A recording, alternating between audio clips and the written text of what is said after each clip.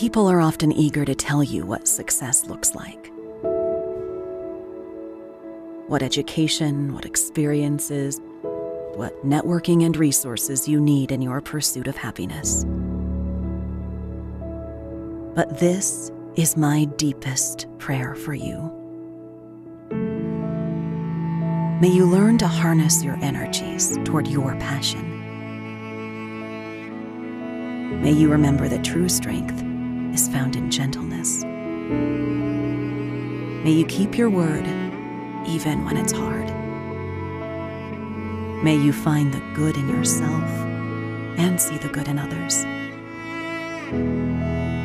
May you keep in mind that everyone is fighting their own battle, and the greatest gift you can give is a kind word. May you fight the urge to be in a hurry, knowing that time is a non-renewable resource. May you find ways to bring peace into your relationships. May you know and experience the fullness of joy. May you feel, know, and share love with everyone, because without it, life is just noise. These are your credentials. This is how you are known. Let these traits be your calling card. May the seeds you've planted continue to bear fruit for endless seasons ahead.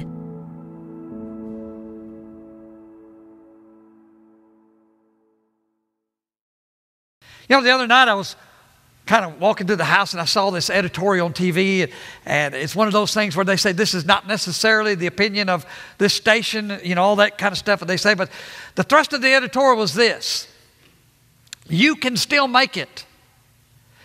You can make something of yourself in a nation when all opportunities seem like they are gone, but you're going to have to get educated.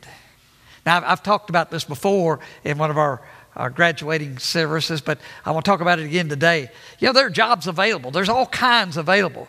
But if you want to flip burgers for the rest of your life, you're going to have to get some kind of education, whether it is going to a trade school, which some coffee. She said, "Would you like some cream, oh Prince Supreme?"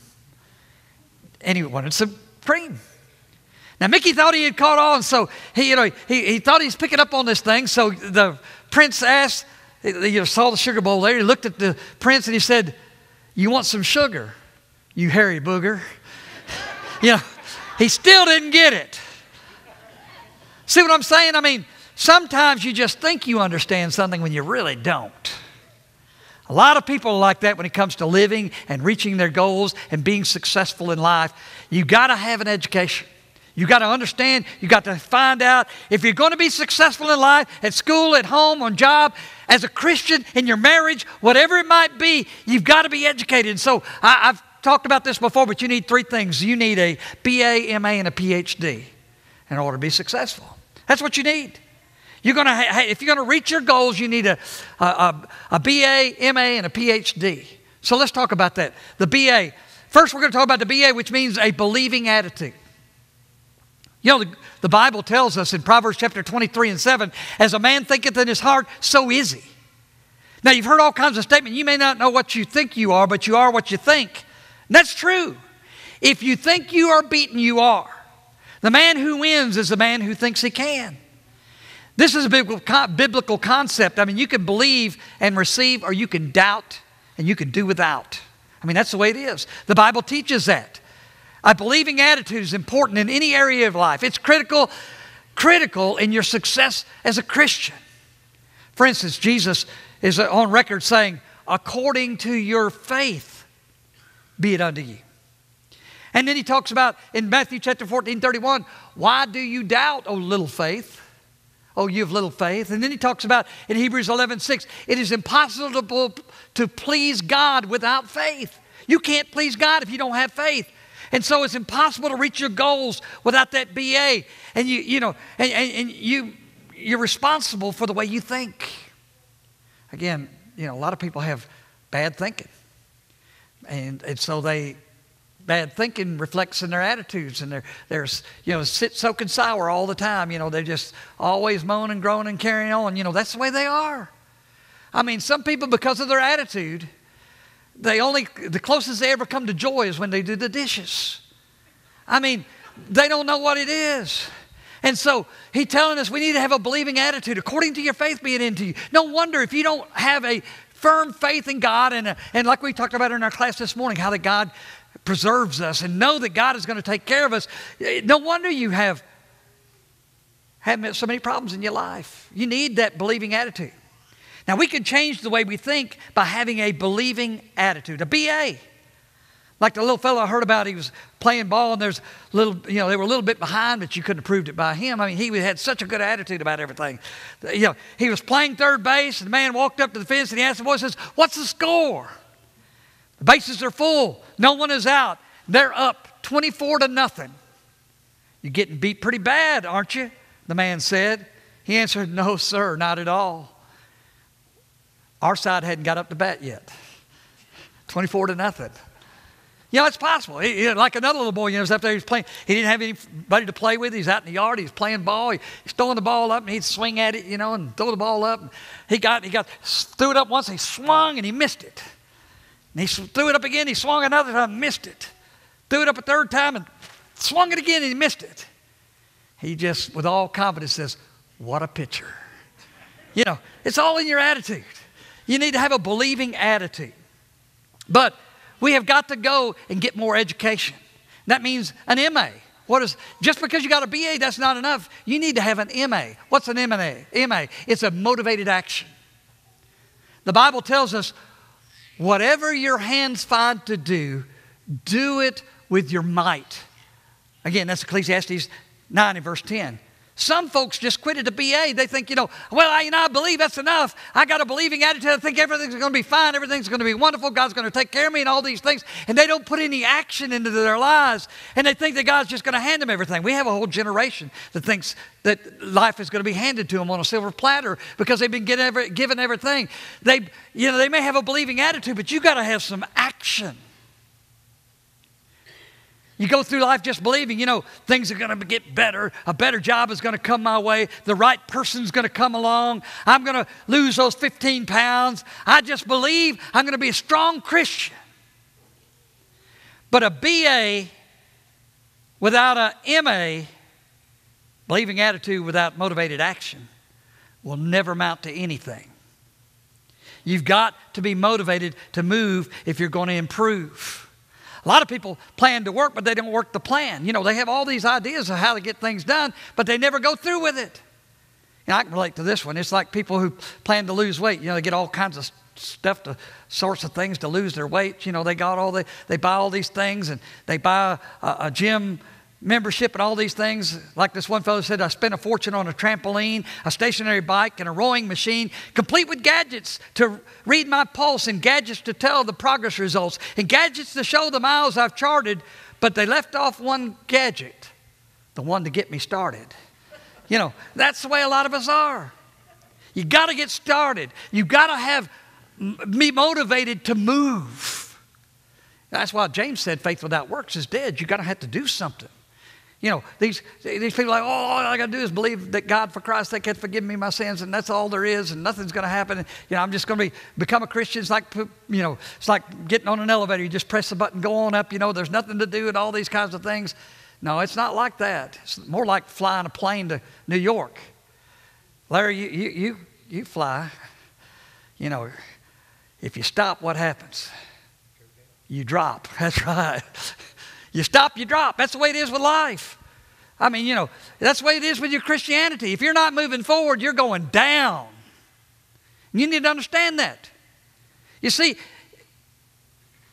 that believing attitude, that without that MA, the motivated action, simply amounts to daydreaming.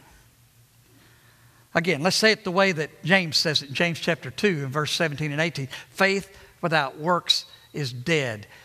Just because you believe, you will not receive unless you get to moving. You got to move on what you believe. You've got to have a BA and an MA if you're going to be successful. If you're going to be successful in life, you're going to have to believe, a believing attitude, And you're going to have some motivated action. You're going to have to put some action behind what you believe. You know, again, I could tell you all day long, you know, maybe we got a fire in here now. Somebody says, the building's on fire. And you say, you know, I do smell some smoke. I believe what he said was so. And you sit here, and it ain't going to do you any good if you burn up here in the building believing it, if you don't get up and move. Well, that's the way with a lot of people's faith. You know, they can smell the fires of hell. And they can know that all these different things are going on. They can hear what God's message is for the saved. They can hear what his message is towards the lost. And there's no motion on their part. They don't move. A believing attitude, a BA, without an MA, is foolishness. We need to get that. But now that you've got on and a little more educated, that means you've got to get a PhD. Now, what's a PhD? That's pure human determination. Because as most of you already know, everything's not always going to work out in life. If somebody haven't told you that way, maybe that's the reason you're here this morning. I want to tell you, kids, look at me. Things don't always work out. Things aren't going to go the way you think they're going to go all the time. You know, you're not going to you can't get roses without the thorns, now, unless somebody else picks them off for you. Mom and Dad's been doing that for a long time. But you're going to get out and you're going to find that with all the roses you have, there's a lot of thorns. You know, you're going to have to understand that there's going to be problems in your life. There's going to be difficulties in your life because most of us already know, again, everything's not going to work out the way you thought it was going to work out. Some of you got some plans. You think, man, I know what I'm going to do. I've gotten through high school. I'm graduated high school. I'm going to go to college. I'm going to graduate from college. I'm going to find me a boyfriend or girlfriend. I'm going to get married. We're going to get jobs. We're going to settle down. We're going to buy a house. We're going to fill it full of furniture. We're going to have 2 cars. We're going to have kids, and we're going to have all these different things. And just can't wait for all this stuff to happen. Things don't always work out the way you want to. Some of you may not get to go to college. Some of you may not find the right mate. And when kind of like, we saw all these little kids, and boy, sometimes you have these kids, you think, boy, when they're little bitty, you just eat them up, and then when they get to teenagers, you wished you had. I mean, there's problems. Some of you parents, you look at your kids, you think, well, my kids will never do that. Don't ever say that. But I think that one of the signs, I read that sign that's as you come into town that says, there are still perfect parents out there, they just hadn't had kids yet. Yeah, exactly. My kid will never do this, my kid will never do that. But there's 1,000 words we'll eat. I'm telling you, things don't always go the way you want. But again, even in Christian life, you do something good, you think, man, God's going to be pleased and everybody else is going to be pleased. Let me just tell you something.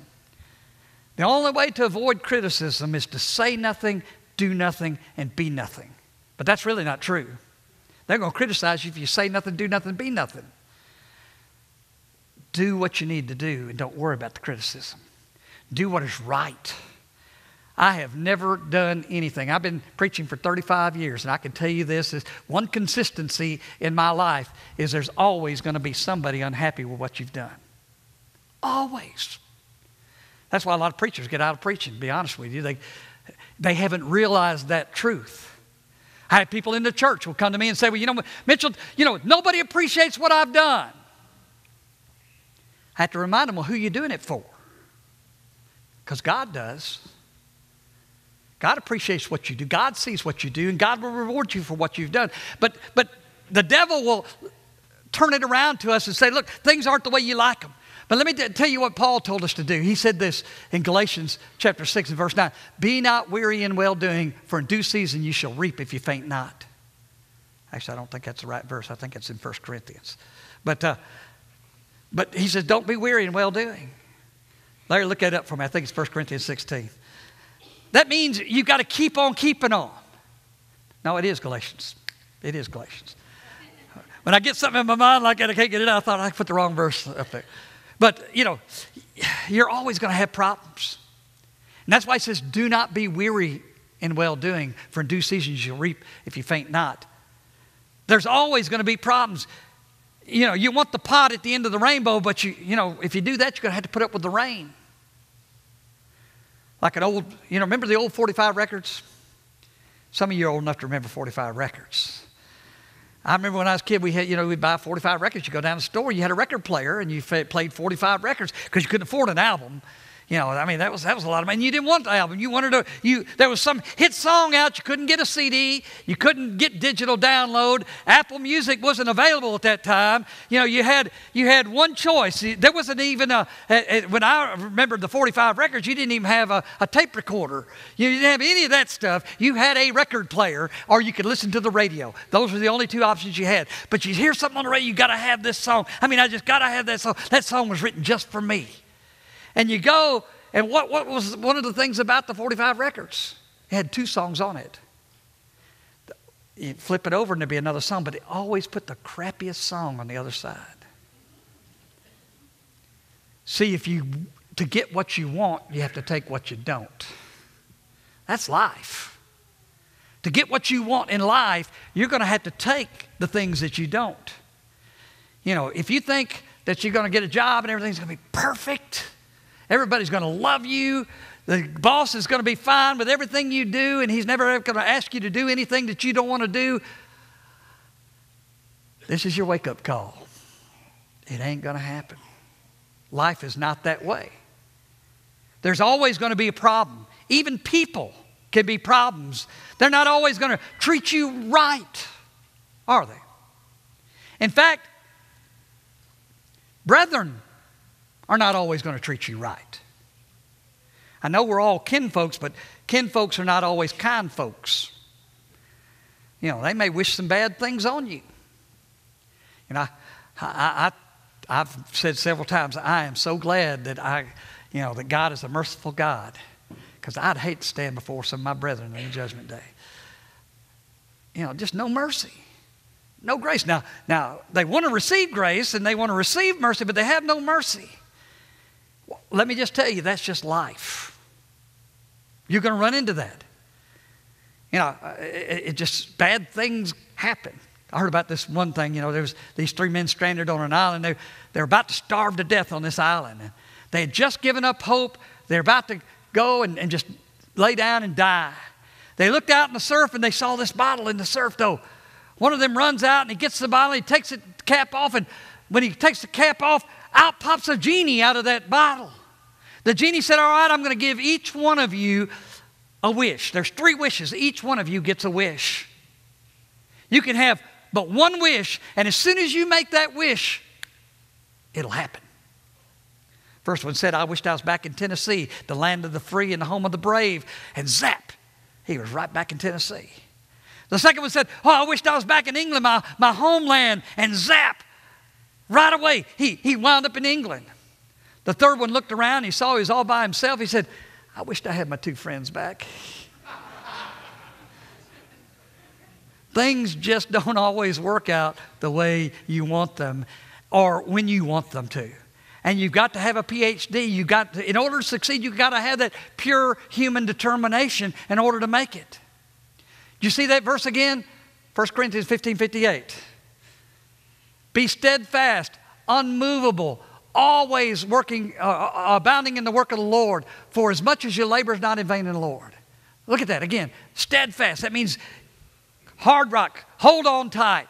Always immovable. Don't let anything move you. Just always abounding in the work of the Lord. Why? Because you know that your labor is not in vain in the Lord. Whatever your goals, your dreams, you can make it if you just get educated. To have that BA and MA and PhD. You got to have a believing attitude. You look through the Bible. According to your faith be it unto you. You got to have that motivated action. You're going to have to put some action behind what you believe. And then you've got to have pure human determination. A believing attitude, motivated action, pure-hearted determination. That's how you live a successful life. Do you need a believing attitude? Believing, I mean really believing in Christ, His Word, His ability to save you. Start out this, the rest of this year, we're almost in June, mid-June, to start, get your BA. This is graduation season. You can graduate this morning with a BA. I guess that some of us have a believing attitude, but you've never had the MA, the motivated action. You believe, but you haven't acted. Mark 16:16, he that believeth and is baptized shall be saved. You know, I've talked to some young people. I may have worried some a little bit too much, but I let them know because they're at that age where they, what would happen if you die kind of thing. And they believe. I ask them, do you believe? Oh, yeah, I believe. Well, then you got your BA, great. But you need to get your MA, motivated action. You need to do something about that. You need to do something. I mean, you need to turn now around. You know what now turned around is? One. W-O-N. If you want to win, you must begin. For some, perhaps you've been coming here off and on for a good while. This is really your congregation, but you haven't let it be known. You're just content to just be considered a visitor. Get your MA this morning. I mean, this is graduation Sunday. Some of y'all need to graduate. You need to get that BA and that MA. And no doubt, some of us need a PhD. We have let things that have happened sidetrack us. We've allowed things that disappointed us sidetrack us. We've allowed people to distract us and sidetrack us. Our commitment to the Lord has been placed on the back burner because of some problem with some person. Get your PhD. Start off this morning with pure human determination. So, I'm going to ask you this morning, how educated are you? You can leave this morning with your BA, MA, and PhD. We can set you up this morning. And if we can help you this morning, you believe in Christ, you want to turn from your sins, confess your faith, be baptized, that's that motivated action. Add it to the body of Christ. And then he says, be thou faithful unto death, and I'll give you the crown of life. That's it. That pure human determination to take to see it to the end. Can we help you this morning? Now, if you need to say, well, Mitchell, maybe I need to study some more. You know, when you get those degrees, you have to study. Well, come talk to me. We'll sit down and study. But I want you to know you don't need to leave out of here today without your BA, MA, and PhD. If we can help you this morning, I want to encourage you. As we stand, we offer the invitation.